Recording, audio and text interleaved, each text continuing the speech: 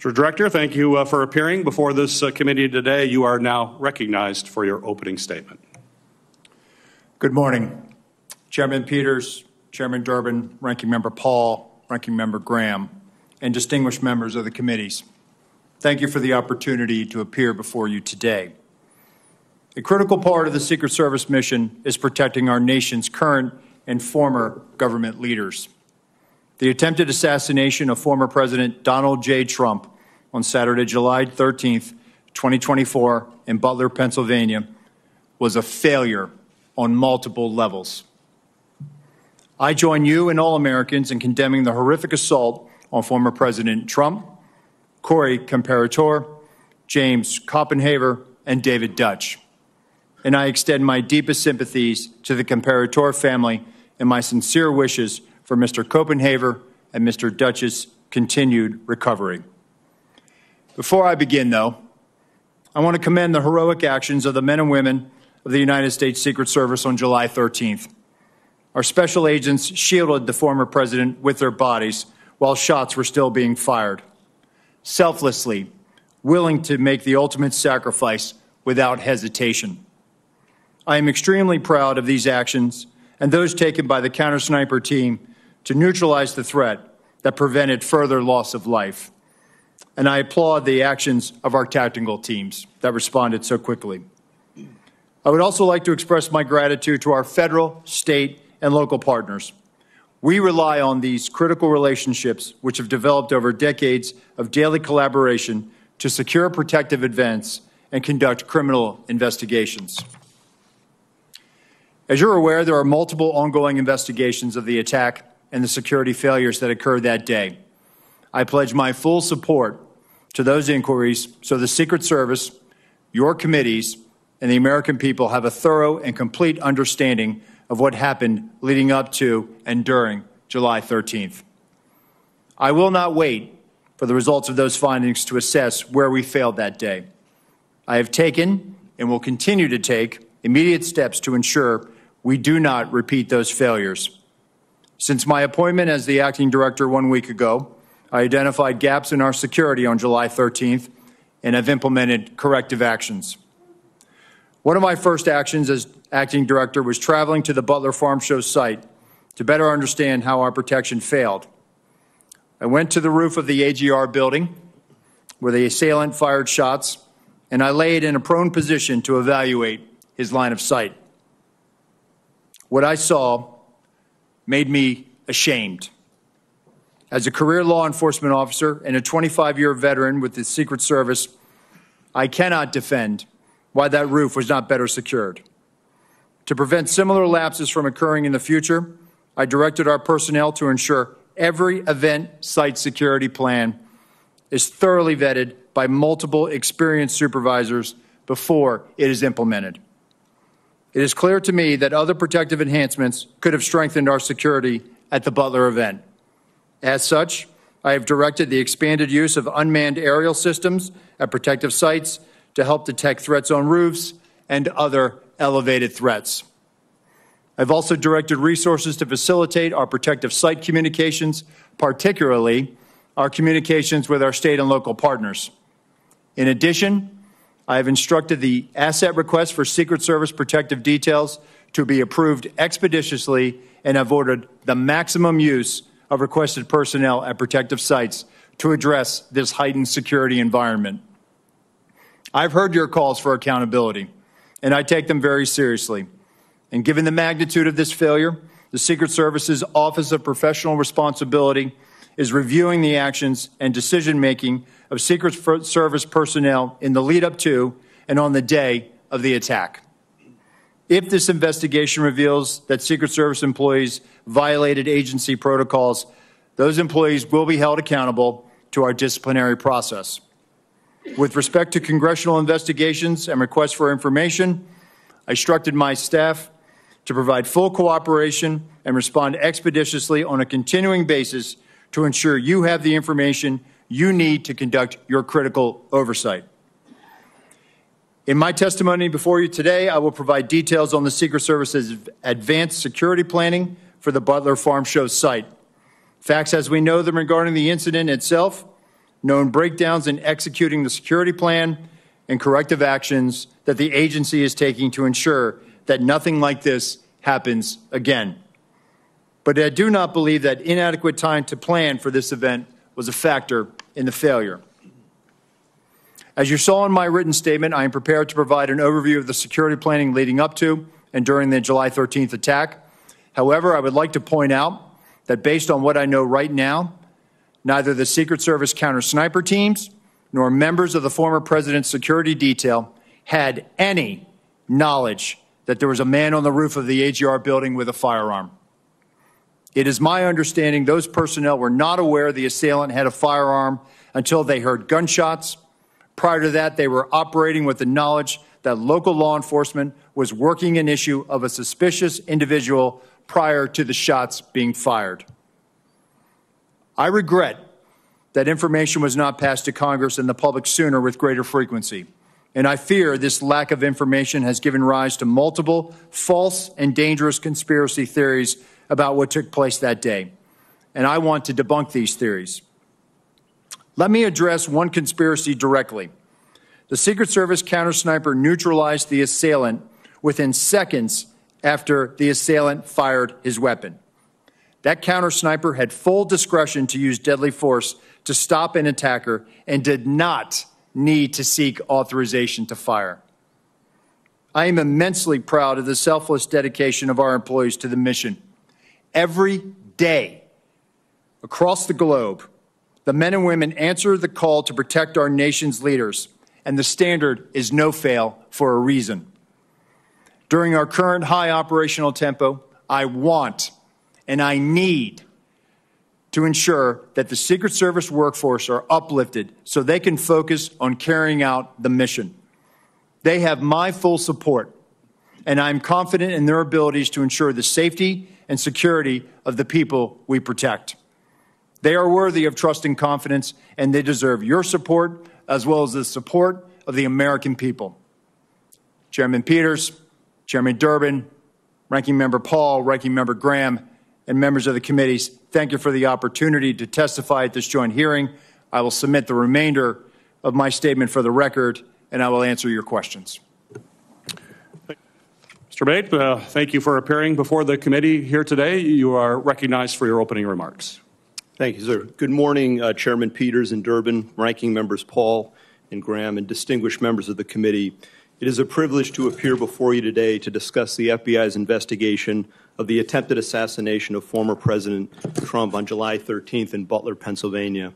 Before going further, I want to again offer my and our condolences to the victims of this heinous attack, to the family and loved ones of heroic firefighter and father Corey Comparator, to Mr. Dutch, to Mr. Koppenhaver, who continue to recover, and to former President Trump, who was also struck by a bullet fired from the shooter's rifle.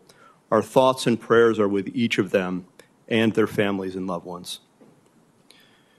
Within minutes of the attack, the FBI field office in Pittsburgh, Pennsylvania, received notification of the assassination attempt and responded to the scene immediately with a surge of resources, quickly moving forward on the investigation.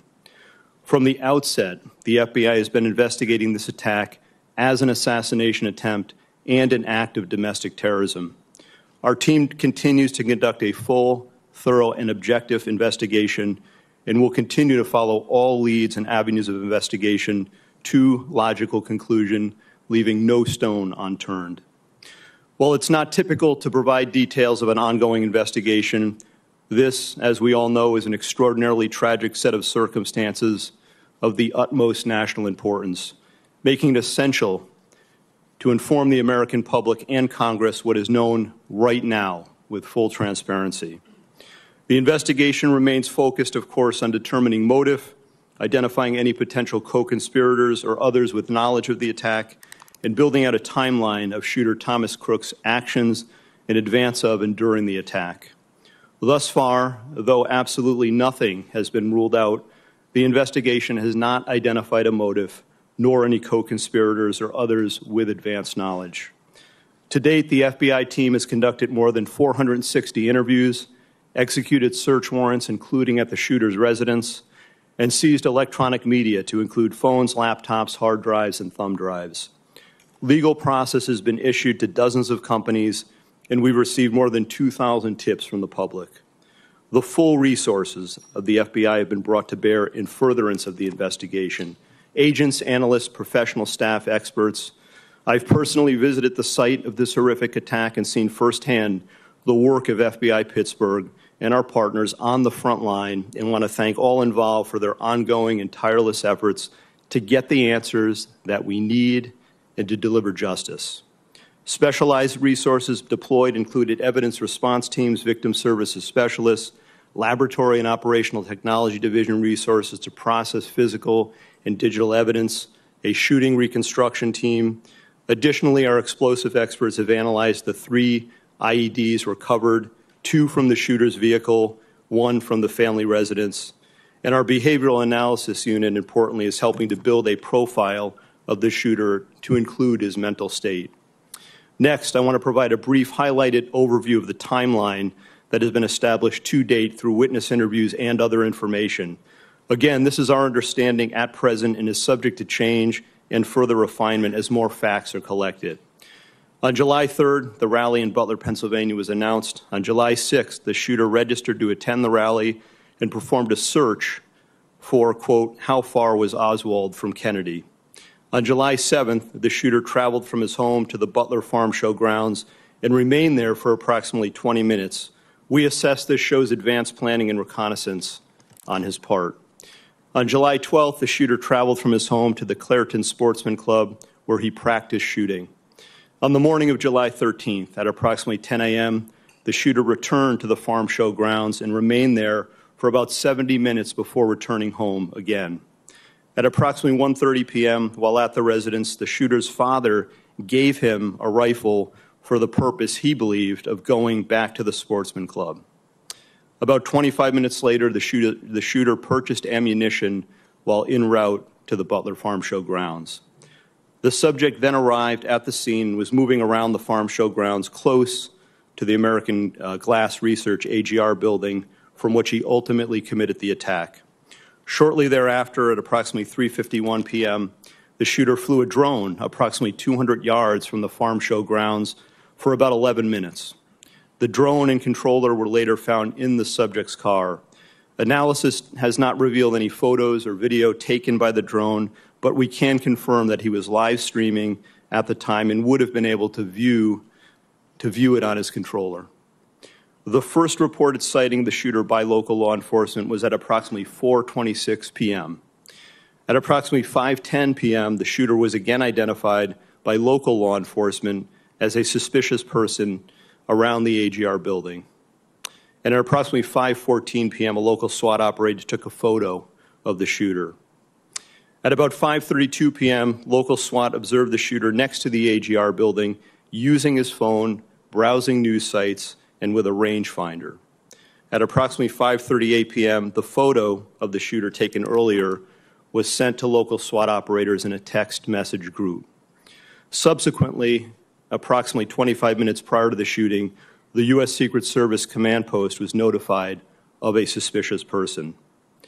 Officers lost sight of the subject from approximately 6:02 p.m.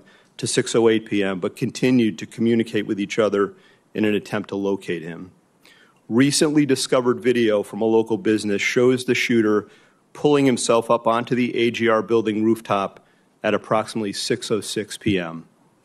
And at approximately 6:08 p.m., the subject was observed on the roof by local law enforcement. At approximately 6:11 p.m., a local police officer was lifted to the roof by another officer, saw the shooter, and radioed that he was armed with, quote, a long gun. Within approximately the next 30 seconds, the shots were fired. The evidence recovery team found 8 shell casings at the scene next to the shooter's body. We believe the subject, the shooter, fired 8 rounds. While the investigation has not determined motive, the investigative team continues to review information from legal returns, including online and social media accounts. Something just very recently uncovered that I want to share is a social media account which is believed to be associated with the shooter in about the 2019-2020 timeframe. there were over 700 comments posted from this account. Some of these comments, if ultimately attributable to the shooter, appear to reflect anti-Semitic and anti-immigration themes, to espouse political violence, and are described as extreme in nature. While the investigative team is still working to verify this account to determine if it did in fact belong to the shooter, we believe it important to share and note it today, particularly given the general absence of other information to date from social media and other sources of information that reflect on the shooter's potential motive and mindset. These are the facts, in part, that the investigation has revealed to date. While the shooter is dead, our work is very much ongoing and urgent. Thank you, and I look forward to answering any and all questions. Thank you. Let's go back to the resources. Do you need more money? Senator, listen, there isn't a single branch, a single agency in the executive branch that that needs more money. Everyone would take more resources. We've had a great relationship with the Department of Homeland Security, the Office of Management and Budget. Do you feel constrained to ask for more resources by anybody? No, sir, we don't. And actually, we have a great relationship with our appropriators and obviously the authorizing committees, and they have always looked out for the Secret Service. So I would encourage you to think big when it comes to resourcing the department in light of what happened here. The encrypted app. Paul, can you tell us about these apps? Have they been broken into? The guy had some apps that were encrypted. I think we've experienced a range of returns on this. Some of the applications that he was using online were encrypted in nature. Some of the email accounts. Have we broken into them? We've received returns. There are some that we have not been able to get information back because of their encrypted nature. Is there any way to solve that problem? Sir, Senator, we've talked about this before. We need a solution that provides lawful access to law enforcement. So you're telling me the guy that took 8 shots at the president, former president, has apps that we can't get into that may, if you could get into, reveal some relevant information? That is correct, Senator. So if he were talking to some foreign power, and I don't think any foreign power would hire this guy, by the way, so I'm not overly worried this was some great plot by the Iranians because they couldn't even think of this. However, there could come a day where something like this is very important. How do we solve this problem? Senator, as we've been saying, we need a solution that provides lawful access where when we go to a company... So you're telling me, I agree with you, I'm not blaming you. We have encrypted apps of an assassin, a murderer, and we can't get into them all these days after. That needs to be fixed, folks. I'm all for privacy, but to a point. What if, in the future, somebody's using these apps to communicate with a foreign power? I think we need to know these things. We need to know them in real time. So lessons learned is that everything failed. Corrective action, seems to me you need more money and more people. Accountability. At the end of the day, how many people do you think will be relieved that are duties, Mr. Rowe, because of this? Senator, I publicly cannot, and I cannot weigh in on that right now, right? It has to be a fair and neutral process. From a fair point of view, would you say this is a major system failure at every turn, and those in charge of the system in question, not only was it embarrassing, they failed? So, Senator, again, if there were policy violations, those individuals will be held accountable, and they will be subject to our table of penalties. Just send us the policies if you could. Yes, sir, we will. But they will be held to our table of penalties, which will include up to termination. Thank you. Director Rowe, in your testimony here today, as well as in your written testimony, you said very, very clearly that you can't defend why that building with the shooter on top of it was not better covered. You were very clear. You cannot defend that. So my question to you is, my understanding is that there's a detailed site survey that is done prior to an event to identify potential threat points. So talk to me about that site survey. I'm sure you've had a chance to look at it now after action. And how did that site survey get approved when it was so clear that that was a major threat from that building? Thank you, Senator. So our Pittsburgh field office did the advance. During that advance, not only were they discussing amongst themselves about mitigating the line of sight, but also they were discussing with other agencies that were supporting it. Our counter snipers met with their counterparts. The team lead and team lead met. They walked the site. They identified the AGR building. And if I may, Senator, if I could point out something right now, if I may, and we will place this for the record, but this is the point of view.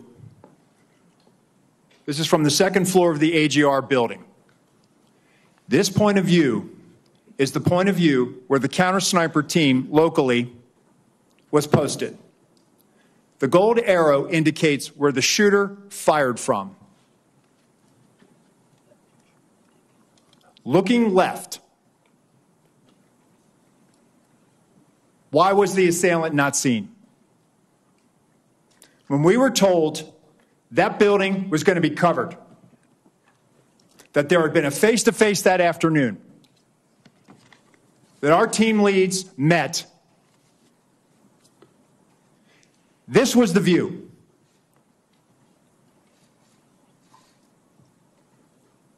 Let me show you another view, Senator. B.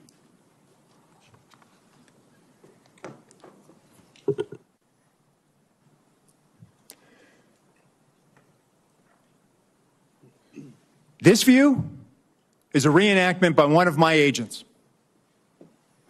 Laying flat. There is a 5-inch rise on the middle of that roof.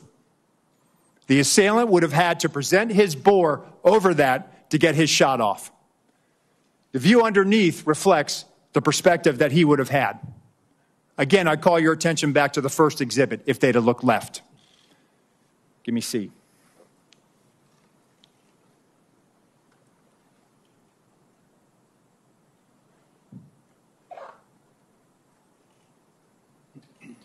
This is what our counter-sniper team saw. Shooter, no elbows. You barely make out the crown of his head. Below it, the assailant up prone. And let me just tell you, our counter-sniper, this individual, I know him. I consider him a friend. He has covered me operationally in conflict zones. And when I did my time on the President's detail, he exemplifies the courage, the skill, and the ability to respond under great stress in such short time to neutralize a threat and prevent further loss of life. Getting back to your question, Senator, these were discussions that were had between the Pittsburgh field office, the local counterparts, and everyone supporting that visit that day. And that's why when I laid in that position, I could not, and I will not, and I cannot understand why there was not better coverage, or at least somebody looking at that roof line when that's where they were posted. Director Rowe, the Secret Service, state and local law enforcement were on multiple communication channels, is my understanding, during that time. And as a result, local law enforcement was only able to call in to a state command center that was then relayed from the Secret Service. There seemed to be a recurring issue in emergency situations that we're finding with the federal government, that there's not a seamless way to communicate, particularly if you're relying on local law enforcement to deal with what was clearly a major vulnerability. Local law enforcement in Butler told my staff that they had no way of communicating directly with the Secret Service.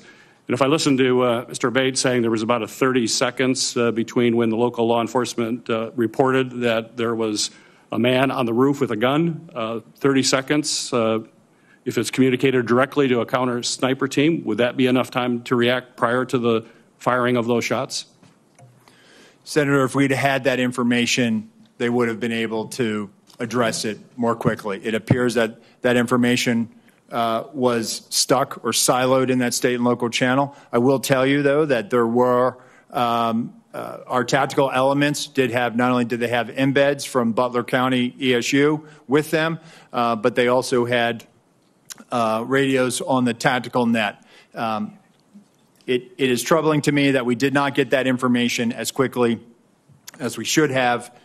We didn't know that there was this incident going on, and the only thing we had was that locals were working an issue at the 3 o'clock, which would have been the former president's right-hand side, which is where the shot came. Nothing about man on the roof, nothing about man with a gun. None of that information ever made it over our net.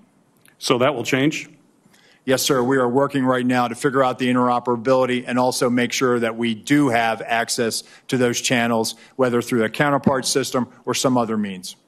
For the people in my state that keep asking me, I just don't get how he got on the roof. I know we've gone through great details and a lot of examination. Could you just give a minute on what went wrong and how you think it can be fixed? Because I think it's just going to help to dispel the conspiracy theories. There are some people that think it didn't really happen, which of course is completely ridiculous. It did. There are some people that think all kinds of conspiracies went on within the government, which is also false. But could you just tell them what went wrong so they understand? Yes. No, thank you, Senator.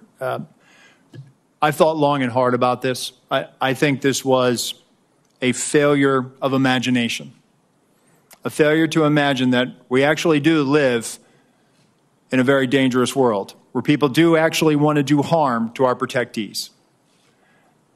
I think it was a failure to challenge our own assumptions, the assumptions that we know our partners are going to do everything they can, and they do this every day. But we didn't challenge our own assumptions of, we assume that someone's going to cover that.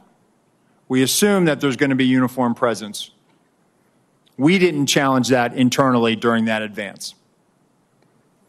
So moving forward, I've directed that when we're talking to people and we're making requests, we are very specific about what we want. We are providing explicit instructions on exactly what our expectation is and what we need them to do and what we want them to do. That's the only way that we're going to be able to move forward beyond this. And let me just tell you that our state and local law enforcement partners are the best. So this belief that somehow they are less than federal law enforcement or they're less than the Secret Service, they're out there patrolling communities every day. They're the ones out there going into hazardous conditions every day. They know their communities. They have the ability to enforce state and local laws. Our advanced agents do not. Right. We need them, and we need them to be partners with us, and I think we need to be very clear to them, and that may have contributed to this situation. So do you, I made public documents that show Secret Service deployed a counter unmanned aerial system operator on July the 13th. According to the Secret Service, the drone system was supposed to be operational at 3 p.m. that day. However, we've been told by Secret Service that because of cellular bandwidth problems, it wasn't operational until about 5:20 of that day. If the system was operational, Secret Service would have had the ability to detect the shooter and his own drone use. Why is the Secret Service dependent upon local cellular network? Does the Secret Service have a backup plan in place? Yes, thank you, Senator. And that is something that I briefed in the closed door, and again, something that has cost me a lot of sleep because of the eventual outcome of the assailant. That what if we had geolocated him because that counter-UAS platform had been up? It is something that I have struggled with to understand, and I have no explanation for it. Okay. It is something that I feel as though we could have perhaps found him. We could have maybe stopped him. Maybe on that particular day, he would have decided this isn't the day to do it because law enforcement just found me flying my drone. People fly drones all the time on the peripheries of our sites. and we go out and we talk to them and we ascertain what their intentions are. On this day in particular, because of the connectivity challenge, as you noted, there was a delay, and he flew his drone at 3:51 approximately. So moving forward, we are leveraging resources from the Department of Homeland Security and others to make sure that we have dedicated connectivity so that we're not reliant on public domain, so that we can ensure that whatever assets we have in place, those assets are operational. And that is my commitment to you, that we are going to make sure we're going to do that, and that is something we are moving out on. In the one question of looking backward to the event on the 13th, Director Abbate, can you just talk a little bit about how did Mr. Crooks, how was he able to get an AR-15 onto the roof of that building? Does your investigation illuminate anything that we have learned to help to make that point more clear? We don't have definitive evidence yet as to how he got the rifle up there. Based on everything that's been collected thus far, photos, video, eyewitness accounts, we do believe he likely had it in the backpack. Broken down in the backpack? We're still assessing that. Our laboratory has looked at the rifle itself and measured that against the backpack itself. And if placed in this backpack, it would extend outside. It would have been visible. We don't have anyone who observed him with the backpack with a rifle, a barrel, or other part of it sticking out of the backpack. But the rifle would not have fit fully into this backpack to be concealed and whole. We have video that was recently found of the shooter walking in a distance from his car just before 6 p.m., about 5:56, I believe. And based on everything we have, we assess that he returned to his vehicle at that time, got the backpack, and then proceeded back to the area and to the AGR building. And then he's observed, of course, on the roof just minutes later, holding the backpack in front of him. In fact, there's dash cam footage from a police vehicle that shows him briefly traversing the roof with the backpack in front of him. And then it's just minutes after that he's actually seen by the officer who I described with the rifle on the roof. It's possible that he broke the rifle down, though we don't have conclusive evidence of that, and took it out of the bag on the roof in those moments before and reassembled it there. That's one of the theories we're looking at and working on right now. Thank you for that. You take me right, Acting Director Rowe. Thank you for your years of dedicated service and jumping in a hot time. But you take me right to this point of communication. There's been a lot of conversation about and even in your written and verbal testimony, you have talked a lot about the communication and the disparate nature in which it's happening across the different channels. One sort of foundational question that I have is, are all elements of an event communicated on the same channel? If I lost my kid and I'm at a big rally, are local law enforcement talking on the same channel about me losing my kid that they're talking about a suspicious individual? So when it comes to the locals, they likely have some type of common channel that they work off of in a county or an adjoining municipality. When it comes to the Secret Service, we do have various channels for various agents and our uniformed division officers working specific aspects of that advance. So it's not possible that the delay in communication or the losing of the thread of tracking this individual was sort of lost in the commotion of all of the other communications that could have been, or maybe was sort of separate from the communications channels that were happening. Senator, I can only speak to the Secret Service lines of communication, and we did not have anything beyond suspicious person that was communicated to us. Last question really quickly, because I'm out of time, but Acting Director, was there any communication with the Secret Service that was talking directly with the former president's detail. That feels like there's been some question by colleagues about why the call wasn't made to delay the event. Help us understand the communication that either was or was not happening directly with the former president's detail to make the call to delay 10 minutes, 20. We've all been to these events. They never happen on time. But to delay while this was being investigated. So the detail, they were operating on their net, which our security room was monitoring. But again, having information of a suspicious individual, there were other calls that day of individuals that came to the attention of law enforcement, of people that needed medical attention. So it really, that particular, regarding the assailant, that never really rose to a level of we should not put him out there. Had we known that there was a dangerous individual out there, we would never let a protectee go out on stage. Senator Hawley. Thank you, Mr. Chairman. Director Rowe, can you put your first poster, your first demonstrative back up? Please put A up, please. Just make sure everybody can see it. This is the photograph, I believe, that you took, your team took of the roof, the AGR roof. Yeah, that's the one. Okay, so from this vantage point, as the law enforcement who are in those windows, as they look left, they should be able to see the shooter clearly there on the AGR second floor roof. My question is, why is there not a Secret Service counter sniper on that roof?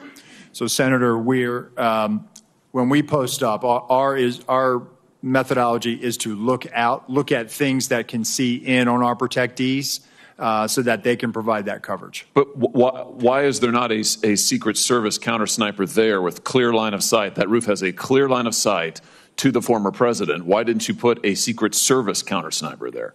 The Secret Service's counter sniper role is to neutralize those threats that are looking in on us from where the protectee is, not necessarily you think maybe you might want to revise that protocol in light of what happened here? They were protecting the principal, and I think the principal got shot. I understand that, sir. So do you think you might want to revise the protocol? Let me ask you this. Who was the lead site agent who made the decision to leave the AGR building completely outside of the security perimeter? Who was that? Senator, I cannot give you that name. This person is operational. They're still doing investigations. They're still doing protective visits. Have they been relieved of duty? Senator, they have not been relieved of duty. I know their name, by the way. Why have they not been relieved of duty? They are still cooperating, not only being interviewed by the FBI, but also by our Office of Professional Responsibility. And we will let the facts of the mission assurance and any further investigations play out. Isn't the fact that a former president was shot, that a good American is dead, that other Americans were critically wounded, isn't that enough mission failure for you to say that the person who decided that building should not be in the security perimeter probably ought to be stepped down? Senator, I think you're using the word decided, and I think we need to allow the investigation play out to include. Who did make the decision then? If it wasn't the lead site agent, who made the decision not to put that in the security perimeter? Senator, you're zeroing in on one particular agent. I want to find out exactly what was the entire decision process. So I think I want to be neutral and make sure that we get to the bottom of it and interview everybody in order to determine if there was more than one person who perhaps exercised bad judgment. Well, sure. My question is, why don't you relieve everybody of duty who made bad judgment? So, yeah, you're right. I am zeroing in on somebody. I'm trying to find somebody who's accountable here. And you're telling me that the person who made the decision not to include this in the perimeter has not been relieved of duty. What about the person who's in charge of the interoperability of radio frequencies between local law enforcement and Secret Service? Has that person been relieved of duty? No, Senator, because interoperability is a challenge, is a greater challenge than just one person. On that day, we had a counterpart system. It failed spectacularly. As the person who made the decision to send Donald Trump onto stage knowing that you had a security situation, has that person been relieved of duty? No, sir, they haven't. Has the person who decided not to pull the former president off of stage when you knew that, in your words, the locals were working a serious security situation, has that person been relieved of duty? No, sir. Again, I refer you back to my original answer that we are investigating this through a mission assurance, And as opposed to zeroing in on one, what more do or you need two to individuals, investigate we want to find out know exactly what the what more do you decision-making need to process investigate was. to know that there were critical enough failures that some individuals ought to be held accountable? I mean, what more do you need to know? What I need to know is exactly what happened, and I need my investigators to do their job. And I cannot. A lot of people didn't do their I cannot jobs. put my thumb on the scale. Otherwise, what do you mean put your thumb on the scale? You're asking me, Senator, to completely make a rush to judgment about somebody failing. I acknowledge this was a failure of the Is it Secret not Service. prima facie that somebody has failed? A former president was shot. Sir, this could have been our Texas school book depository. I have lost sleep over that for the last 17 days, Then just like you fire have. somebody to And I will hold tell them you, accountable. Senator, I will tell you, Senator, that I will not rush to judgment, that people will be held accountable, and I will do so with integrity and not rush to judgment and put people I can't believe unfairly that you persecuted. are unfairly persecuted. Unfairly, We've got people sir, who are we dead. have to be able to have a proper investigation into this, Senator. You said earlier that you've got to make sure that your protocols are followed, and unless there's a protocol violation, people wouldn't be disciplined. I would just say to you, I don't really care that much about your protocols. I think if your protocols don't provide for the fact that when a former president is shot, when an American is killed, when other rally-goers, innocent people who just showed up on the day, when they are shot at and critically wounded, if that isn't a protocol violation prima facie, you should revise your protocols. Senator, I think this is where you and I agree. This was a failure, and we will get to the bottom of it. Well, I hope you're going to do something about it. Mr. Rowe, thank you for being here. I agree with what you said at the outset, that the individual Secret Service agents demonstrated remarkable personal courage, putting their bodies in between the line of sight of the shooter and the president. That being said, the bravery of the line agents is quite different from the decisions of Secret Service leadership. Secret Service leadership committed catastrophic security failures, indeed the worst security failures for the Secret Service since 1981, since the attempted assassination of President Ronald Reagan. It is incumbent upon this committee to determine why those security failures happened. Just after the shooting, Secret Service put out an official statement from your spokesperson that says there's an untrue assertion that a member of the former president's team requested additional security resources and that those were rebuffed. This is absolutely false. In fact, we added protective resources and technology and capabilities as part of the increased campaign travel tempo. Was this tweet accurate? With respect to Butler, Pennsylvania, it is accurate, sir. It is accurate that the Trump team had not asked for additional security and had not been rebuffed. If you're talking about Butler, Pennsylvania, all assets requested were approved. If you're talking about the media reporting of assets requested, there were times when assets were unavailable and not able to be filled, and those gaps were staffed with state and local law enforcement tactical assets. So I'm reading from the Washington Post, July 20th, 2024. Secret Service said to have denied requests for more security at Trump events. The opening paragraph, top officials of the U.S. Secret Service repeatedly denied requests for additional resources and personnel sought by Donald Trump's security detail in the 2 years leading up to his attempted assassination, according to 4 people familiar with the requests. Is that right, that repeatedly the Trump detail asked for more resources and repeatedly Secret Service leadership turned that down? That is not accurate, Senator. Assets are requested. There's a process that is made. And how many requests did the Trump team or the Trump detail ask for? I can get you that number in a queue. You don't know now. So I can speak to the ones that were reported in the Washington Post, and we can go through them if you like. But you don't know how many requests there were. In general, how many requests since 2021 that the former Trump detail has made a request for assets? You've had 2 weeks. You had a spokesperson put something out that is false on its face. By the way, did you approve this statement when it went out? I don't know if I did or didn't, Senator. Has this spokesperson, is he still employed? Does he still have a job? He is still employed, Senator. So he lied on behalf of the Secret Service. He still has a job. Did your predecessor, the former director, did she approve this statement? Senator, our comms team, they send out statements, they do deconflict them, and they put them out. Did she approve this statement? I don't know if she did or did not, Senator. And you don't know if you did either? I don't recall approving it, Senator. will you commit to provide this committee in writing every written request for additional resources from the Trump campaign or the Trump detail and every response from Secret Service? Senator, I will commit to providing responses and getting you the information that you are seeking. Let me ask you something. And who makes the decision to deny those requests? Did you make that decision? Which requests? Are you talking about the ones that were in the Any of Washington them. Post? Yes. So the process, sir, is that a detail will make a request for either staffing, technical assets.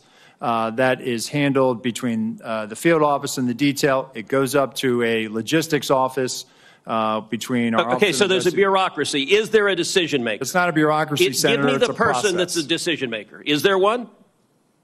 Senator, it's a conversation. It's not just an absolute yay or nay. So let me tell you what I believe. I believe that the Secret Service leadership made a political decision to deny these requests. And I think the Biden administration has been suffused with partisan politics. Did the same person who denied the request for additional security to President Trump also repeatedly deny the request for security to Robert F. Kennedy Jr., whose father was murdered by an assassin and whose uncle was murdered by an assassin? Did the same person make that decision? Senator, what I will tell you is that Secret Service agents are not political. Okay, you're not answering my question. But you know what? Leadership appointed by the president, leadership appointed by the president is political. I have a simple question, yes or no. Did the same person deny the Trump request that also denied the RFK request? That's a yes or no question. Senator, that is not a yes or no question. One, there is a process for a candidate nominee to receive protection. Does the buck stop anywhere? Does the buck stop anywhere? Bipartisan process that the Hill participates in. It's a bicameral, bipartisan process. What camera? For a candidate, you are not a Congress. You don't have a camera. Mr. Kennedy submitted a request that was referred over to the CPAC. Okay, you're refusing to answer the question. Let me ask, because the failures on that day were catastrophic. By the way, is it true that on the day of the Butler event that Secret Service transferred agent from President Trump to the First Lady? No, sir, that's not true. That's been widely reported. It's not true. There was one airport agent that actually went on the manpower request for the Trump detail. They handled the arrival at the airport for the First Lady. What was the relative size of the Trump detail compared to the detail that is assigned to the President or the First Lady? Senator, the former president travels with a full shift, just like the president. So the exact same size? Is that your testimony, that President Trump had the same size detail that President Biden has? On the day of in Butler, the agents surrounding him, it is the same number of agents surrounding the president today. There is a difference between a sitting president who also not only Hold on, you're using president in a way that is not clear. Is it your testimony that in Butler, Pennsylvania, Donald Trump had the same number of agents protecting him that Joe Biden has at a comparable event? I'm telling you the shift, the close protection shift surrounding. That's what yes or you no? asked me, Senator, and I'm trying to answer it. You are not answering it. Is it the same number of agents or not? Senator, there is a difference between the sitting president of the United States. Then what's the difference? The difference? 2X, 3X, 5X, National 10X? Command Authority to launch a nuclear strike, sir. I'm not there are other assets how many more travel agents? with the president that the former president will you are not get. refusing to but answer the number straight. of Secret Service Sir, agents protecting him. Stop interrupting me. Go ahead, You Senator. are refusing to answer clear and direct questions. I am asking the relative difference in the number of agents between those assigned to Donald Trump and those assigned to Joe Biden. I'm not asking why you assign more to Joe Biden. I'm asking, is the difference, is it 2X? Is it 3X? Is it 5X? Is it 10X? Senator, I will get you that number so you can see it with your own eyes.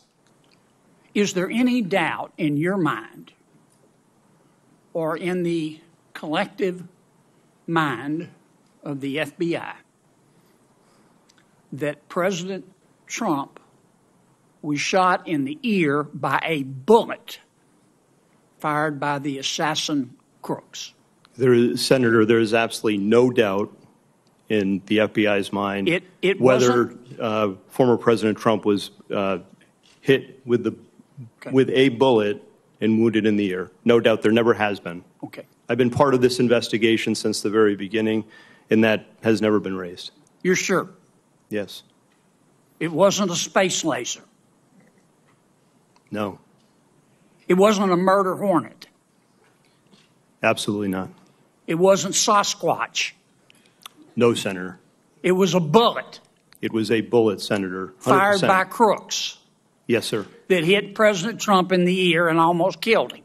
100%, Senator. Okay, glad we cleared that up. And I want to thank our witnesses for your testimony here today. Certainly what happened on July 13th could and should have been prevented from what I have heard today. I'm certainly grateful to our witnesses for their candid answers and for helping to provide additional clarity and new information about the circumstances surrounding this attack. Acting Director Rowe, some of what you have said today conflicts with information and accounts that we have received from local law enforcement that we've had the opportunity to talk with. They have been voluntarily and I will say expeditiously cooperating with our bipartisan investigation, which we certainly appreciate. But we now need to speak with Secret Service agents directly, who are directly involved. And I would say that you need to make them available as soon as possible. Those interviews can't start weeks from now or months from now. Time is of the essence when memories are fresh and you can get the information that is most important to us. So my question for you as we wrap up this hearing, Acting Director Rowe, will you commit to having those agents available for this committee to interview as soon as possible in a matter of days, not weeks, matter of days? Yes, sir. Great. Thank you.